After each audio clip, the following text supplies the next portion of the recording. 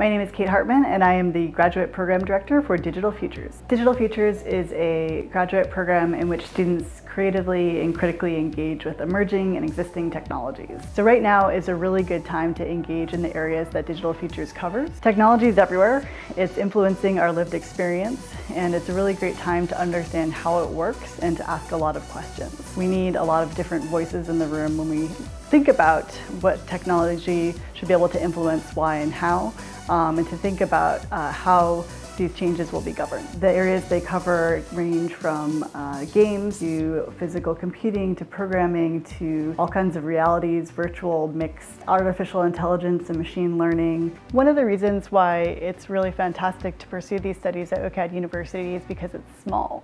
And being a smaller university means that we can be ambitious, we can be agile, and we can try things that a larger university wouldn't be able to. And I think this is evident in our academic plan, which puts forward some really interesting principles. Beyond that, within the Digital Futures program, students have access to really phenomenal world-class faculty who are coming from a variety of disciplines and active in a variety of fields.